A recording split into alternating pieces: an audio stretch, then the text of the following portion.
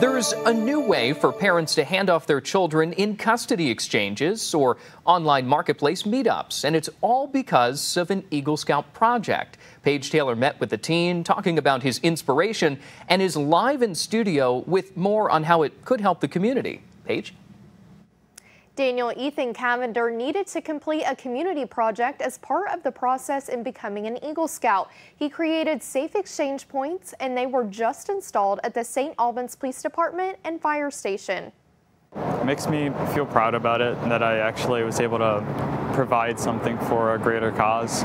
The idea came after Ethan Cavender went to a city council meeting and brainstormed ideas with the mayor for his Eagle Scout project, and they talked about a need for safe exchange points in the city. My mom told me a story about a mother who was killed during a child custody exchange.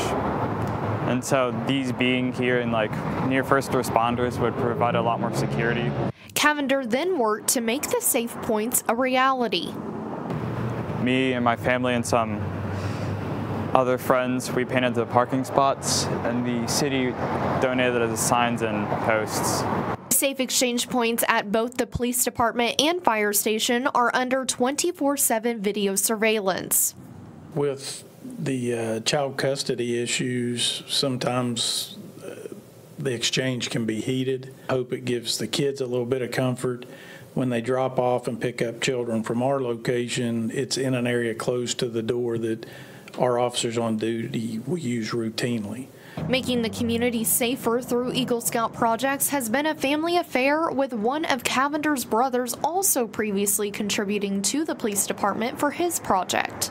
I think in this day and age, we always question our youth, and we've had 2 young citizens of the city of St. Albans include the police and fire departments in projects that I think are just unbelievable.